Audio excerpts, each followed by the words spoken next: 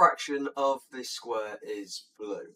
So, one thing you can notice from the diagram is that we've got these lines for the top side of the square. Now that means that those lengths are equal, and so we've got that the lengths of the top of this smaller triangle is half of the width of the square, and also half of the width of the blue triangle, which obviously is important that we can work that out because that's the fraction that is blue. So you'll want to start off by labelling the sides, and because we're looking at fractions of the total, it actually doesn't matter what we label the sides here. So what I've gone with is labelling the sides of the square as x, and so that means the top half of the square becomes a half x and a half x.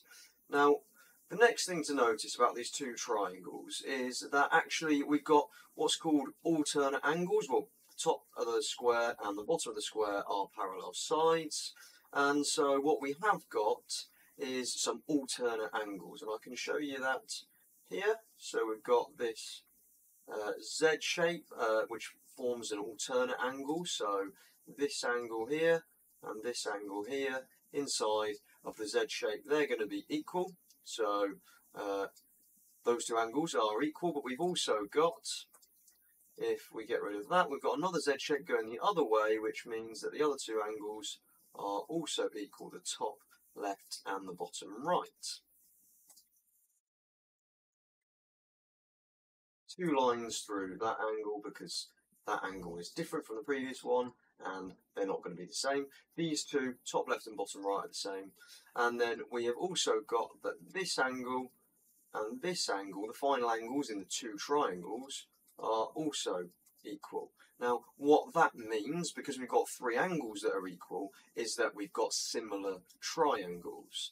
And so what it would help us to think about now is to put these triangles out separately like this, and so we can then start comparing scale factors. Well, we know that the base of the smaller one is a half x and the larger one is x. Now that tells us that the scale factor from the smaller one to the bigger one is a scale factor of 2. Okay, now what we then need to think about, well, the total height is x because it's a square.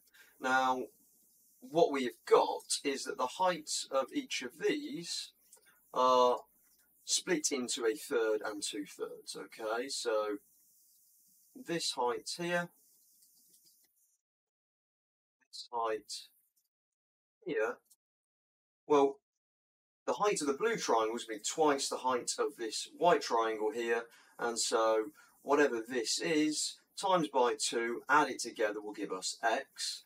And so this white triangle's height is 1/3 of the total, and the blue triangle is 2/3 of the total. So we've got 2/3 of x here, and we've got 1/3 of x here. Scale factor of 2 will still work there.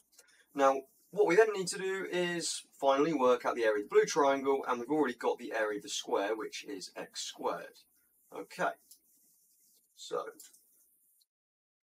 area of blue triangle is equal to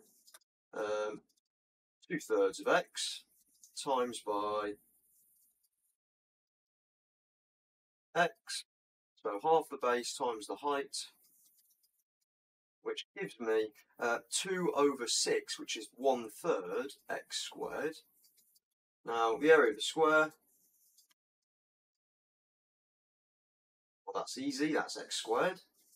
And what fraction of the square then is blue? Well, if we do 1/3 x squared divided by x squared, we will get the answer, which is going to work out quite nicely. So 1/3 x squared divided by x squared, because we want 1/3 of, well, we want the fraction of the square, gives you 1/3, and so that's the answer. I hope you enjoyed that video, and if you did, make sure to like the video and subscribe to the channel, because I make new videos every single week. So I will leave it there. I'll say goodbye, and I'll see you next week. Have a great day. Bye-bye. Thank you for taking the time to watch my videos. I really appreciate it, and I really appreciate all the likes and everybody that subscribes to the channel. If you like this video, then there should be plenty more videos just up here. Hopefully it's here. That's where it should be, the one that you want to watch next. Okay, see you in the next one. Bye-bye.